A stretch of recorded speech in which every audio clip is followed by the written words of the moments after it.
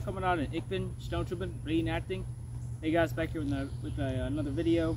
So this is the impression that I'll be bringing over to Logansport, Indiana for the Operation Zinadel, or the Battle for Kursk reenactment. So I made a couple updates for this impression. Firstly, as you saw in the other pictures, I have myself my M34 cap that I got from WW2.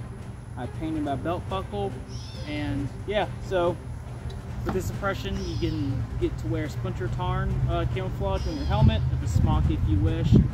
I have the correct shoulder board color, and yeah, so just put one more turn around.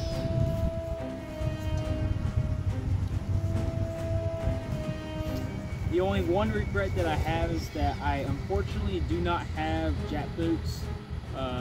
They were not able to come in time. However, low boots are acceptable for this event.